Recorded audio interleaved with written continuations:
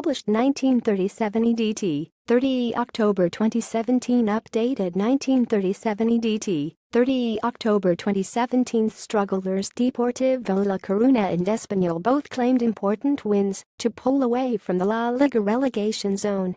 In Gran Canaria, Deportivo were facing a Las Palmas team who, despite their own lowly position in the table, beat the Galicians 41 in the Copa del Rey last week.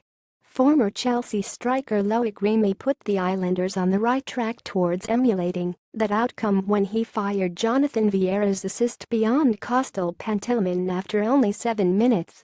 Lucas Perez has 4 goals in 5 games for Deportivo following disappointing spell at ArsenalHowever, goals either side of the break from Celso Borges would give Cristobals Deportivo side the upper hand. Federico Cartabia set the Costa Rican up for his first effort, and it fell to Lucas Perez to provide the ball that Borges tucked over the line in the 54th minute.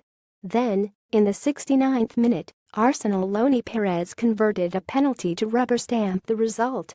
Former Chelsea striker Loic Remy had given Las Palmas an early lead against Deportivo. It was a 4th goal in Perez's last 5 outings for the club he has rejoined after a disappointing spell in the Premier League with Arsenal.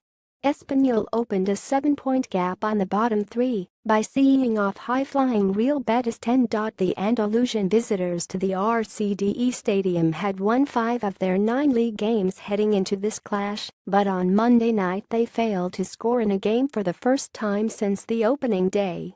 The destination of all 3 points was decided by Gerard, the Villarreal Academy graduate who capitalized on an opportunity presented to him by Pablo Piatti in the 55th minute.